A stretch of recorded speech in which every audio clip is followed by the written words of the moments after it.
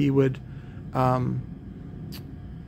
whatever his closer was, like, I don't know if it was the night before or the week before or whatever his closing joke was, which is usually your strongest, bit, you would open with that. And so he did it on purpose so that he would force himself to write more and write better. And so really, you have to have the desire, or at least for him, that's the way that he was successful, was that you just got to work that material and then you fold it over and then you start over and you start fresh. He's really the one for my inspiration about doing new material and just throwing the old stuff away. Like, if you look at his career, every special that he's done has been completely original and just fucking brilliant. Now, a lot of that is a lot of hard work and a lot of, observation, and he gets to live a really good life because of it. So I offer that to you. That's all I'm offering with this thing. Now, in my case, and this goes back to, I'm getting ready to close up here. We're working on 45 minutes here. In my case, this goes back to Parker Mayer, the Robot Underground thief. Here I am doing something that is much greater and much larger than robotics. This is philosophy. This is, and that's, again, this is all built into the name Robot Underground, to provide a sort of a sanctuary for you robots, right? Especially if we're in a simulation. What does that really mean? What are we? But as a way for you to escape tyranny and avoid things that are terrible and at this moment are prevalent in our society. And that's what this is all about, is helping you, because I sort of discovered this on my own, and I had some help. Again, follow your heart. Again, I'm telling you, remember that phrase, because it's going to mean a lot more to you when I tell you that story. So, and no matter who you hear that from, it's up to you of whether or not you apply it. And it requires courage, and it requires tenacity, and again, back to being a Boy Scout, trustworthy, loyal, helpful, friendly, courteous, kind, obedient, cheerful, thrifty, brave, clean, and reverent.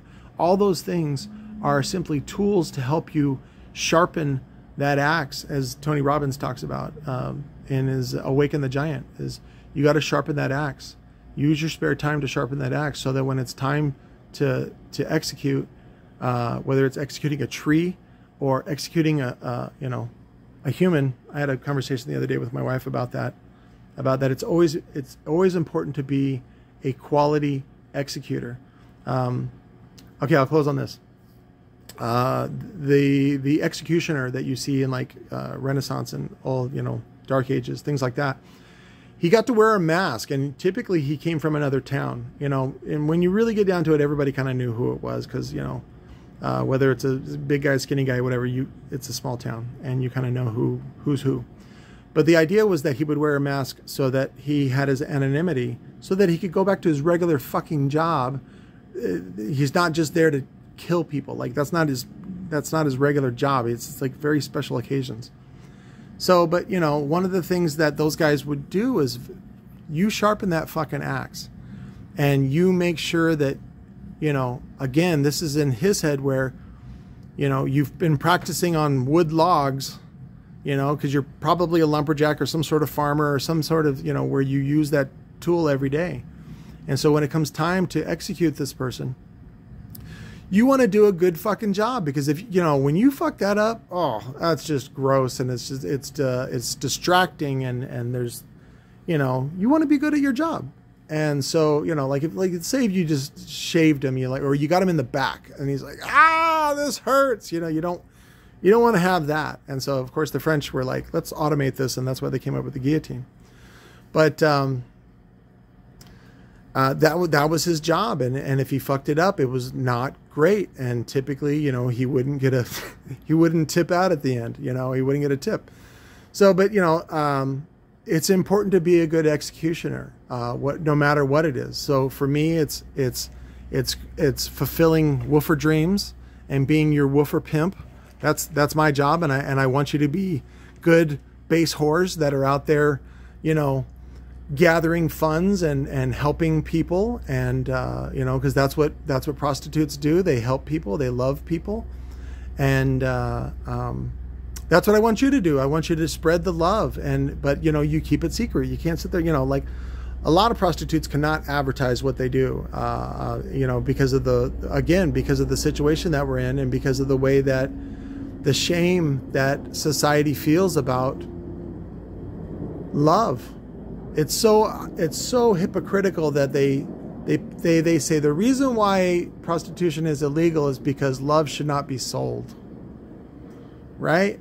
Love is such a wonderful, high, you know,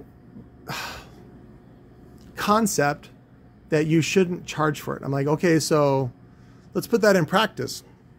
Where can I find this? Well, you can find it at church, right?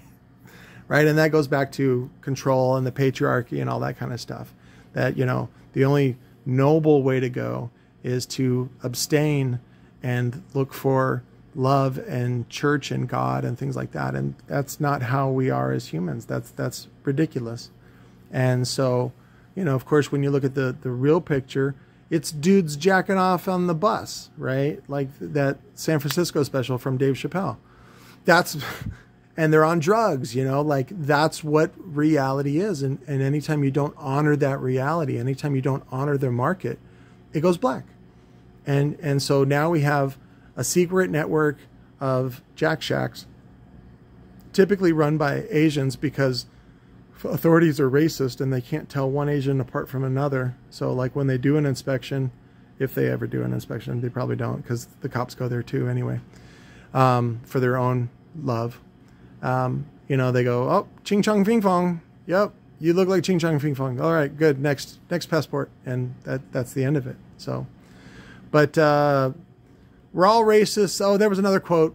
Sorry, from Sarah Silverman. Sarah Silverman. I watch her Instagram, and she was talking about Gary Oldman interview in Playboy, that they had asked Gary Oldman about, who I love and adore, by the way, in The Professional. He's fantastic, insane actor, and also in the Dark Knight series, the Batman stuff. I mean, he's all right. I mean, his best work was in The Professional, for me, and also in Fifth Element. He was good in that too. But anyways, Gary Oldman was talking about, I guess there was, at the time, it was talking about Mel Gibson, and about, you know, will Mel Gibson ever be forgiven? And what Gary got really offended about was the hypocrisy of these people, that they've never been drunk, that they've never said things like that out loud. And of course they have. And for them not to, you know, especially when they you know, it's weird. It's when Christians don't forgive. It's like, well, that's what being a Christian is about, is a forgiving. Now, when you apply it to Judaism, like Judaism is where they sort of like, oh yeah, we never forget, right? That was one of the gifts that I gave Sherry's boss for Hanukkah one time, was an elephant, because elephants never, like Jews, elephants never forget. So it's a joke. And yeah, in Judaism, and, you know, because Mel said that against Jews, and because a lot of Hollywood is filled with, you know, people of Judaism, they will never forgive and never forget. And that's crazy. And the biggest reason, and the real reason, and Gary talks about this in the interview, was that Mel's got fuck you money. And so it's hard to go into a relationship with Mel without letting Mel call the shots. But I see huge opportunities to work with a guy like that. His vision. I mean, look at his body of work. Oh my God, fucking Braveheart, dude. Oh, and you know, of course, you guys know my feelings on the Road Warrior. So, but forgive one another, love one another. There's so this life is so precious, and it's so feeble. There's nothing to this, right? And the universe gives zero shits about us. So, if you're gonna pick a life to live the one that you have. Don't live one in the future, or one that you don't have. Solve the problems that you can solve, rather than wishing for something else. Again, because that's just fantasy, and it's bullshit. And that goes into religion. Like, don't fucking You don't need to be religious in order to be a good person. Just be a good person. You know what the fuck you're supposed to do, right? Be kind. Love one another. Forgive.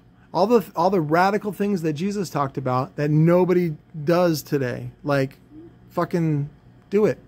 So, and remember, he also hung out with prostitutes and thugs, right? So don't be afraid to hang out with those people, you know.